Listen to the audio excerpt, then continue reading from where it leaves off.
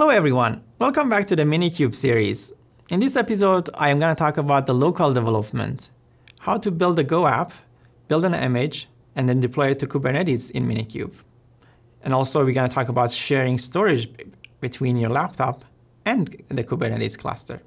Before we deploy anything to Kubernetes, we need a Docker image. So if you don't know about the Docker images, please take a look at the concept before this episode.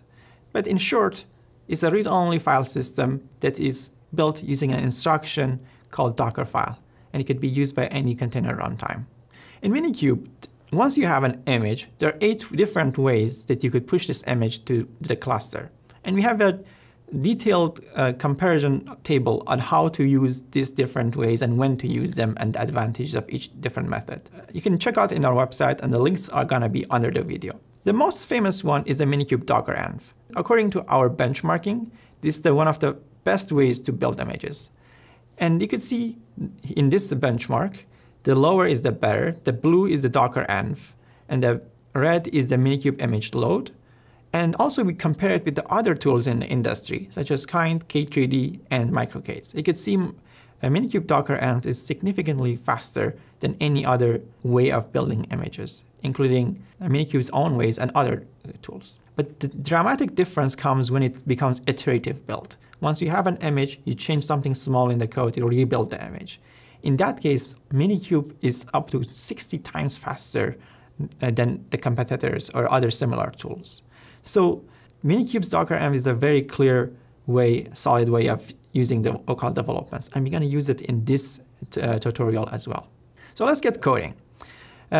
Before we get coding, make sure you have Docker CLI installed. This is different than Docker Desktop. If you have Docker Desktop, Docker CLI is also installed. But Docker CLI is an open source tool, and you can download it for free. And you can check out our website how to install Docker CLI. 3 important files in this sample app that we're going to talk about today. This is a very simple Go app that listens on port 8080 and displays a welcome message with the version of this app. And the version is defined at the top. And also you have 2 handlers, one for index and one for headers.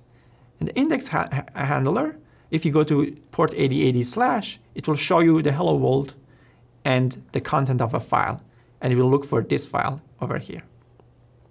So let's get started with building this image. If you want to build this image using docker-env, you have to run the minikube docker-env command first.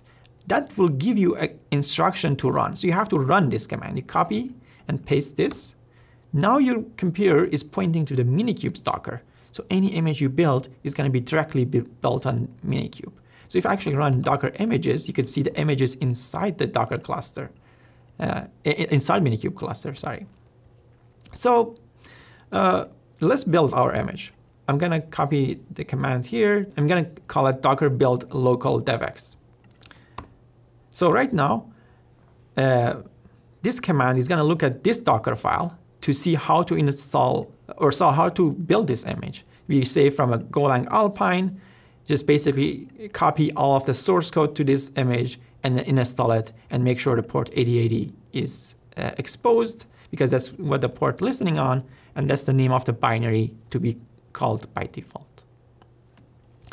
Another important file here is a K8s manifest, or the case.yaml. This tells Kubernetes how to deploy this image. Now we just built our image. Actually, if you run Docker images, you could see that it was just built. We called it local devx v1 built 29 seconds ago. So in this case deployment, I'm telling Kubernetes to use this image, local devx v1. And I'm pointing the port 80 to be open and drf. So you can look at this source code on our GitHub as well. The link is below. So let's go ahead and deploy this to Kubernetes. So kubectl apply deploy case.yaml. If you do kubectl get pod, you can see it just deployed that 6 seconds ago. We can ask minikube to connect to this service that we just deployed. And you can see, there you go, hello world version 1 file content, which is empty. As you could see in our code, we try to open a file on the pod /temp data hello world, but that file does not exist on minikube. And let's fix that. How do we do that? We're going to do that in a minute. But before that, let's do a change here. I'm going to change this to version 2, and I'm going to add a smiley to our hello world. So to do that, we have to delete the image, build it again, delete the deployment, and redeploy it again. So we could either do all of this, like delete the image here, build it again, delete it, and apply it. We could also combine all of those commands all together and do it at once. So it's going to be the same. So I'm going to copy all of that and do it again. And then now if I run minikube service local devx, you can see it added a smiley face. You're happy. And the version was bumped. But the file content still is empty. So let's look at the file content. This is the placed part of the code that reads the file contents. OS read file, temp data, hello world. This file is in minikube pod. How do we mount it there? In our case.yaml, we have specified a volume for our container. We say mount a volume in /temp data. And that volume is mounted as a host path. Host path means directly on the Kubernetes host, or in this case, Kubernetes VM. So minikube has a command called minikube mount, and we could actually use that command to mount it there. So let's do that. So let's go here. And mind that this command has to be run in a separate terminal, and you have to keep the terminal open. So here you could see minikube mount. I'm mounting a folder in my desktop called local devx, and I'm mounting it into /data, and you separate them with a colon. So this is the source, and this is the target. And right now, if we redeployed our app using this, so we first delete the image, build it again, delete the deployment, and apply it again. So or combine all of them in one with this here. Let's do that and see what happens. So we redeployed our app and run it again. Here, look at this. Content, hello from M1. This is a file on my laptop that is minikube accessing as well. So let's take a look at the file together. Cat, desktop, local devx, hello world. You can see hello from M1. Let's change that file ourselves. I'm going to change it to M1. I add a smiley face here.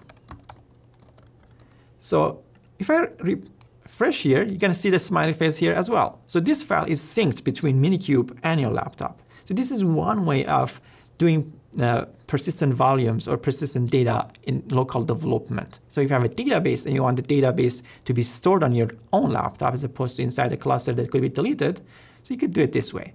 There are other ways of doing persistent volumes, and you could check out on our website, and the links are below. This was the end of this episode, and thank you very much for tuning in. I hope you stay for the next episode. Thank you.